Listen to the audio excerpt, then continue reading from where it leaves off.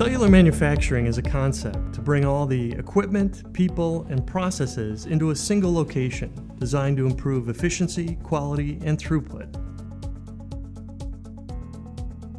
A traditional machine shop would have departments. Department of multi-spindle machines, a department of single spindle machines, of grinding equipment, secondary equipment, depending on what that shop had invested in. And a material would come in and it would go to Department A, and then it would sit around in a bucket until somebody came and brought it over to Department B. I'm Paul Lindsay, I'm Vice President of Sales. I've been with Camcraft since 1988.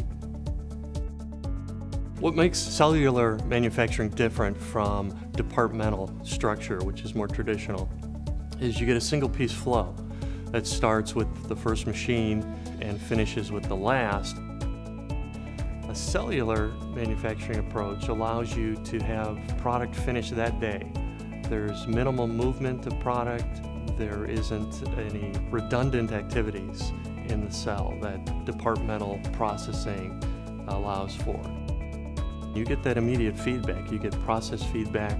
You get communication between employees who are working next to each other that you don't get across departments quite as easily as you do in a cell. So it is eliminating that waste time, that lost time, the handling of moving things around from location to location are the immediate benefits from a cell.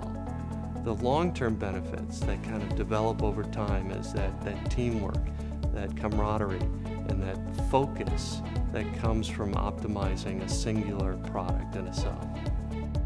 By design, things are optimized and customized for the products that are going through that cell, which improves efficiency, improves cost, ultimately gets you quality levels you don't really see in a different environment.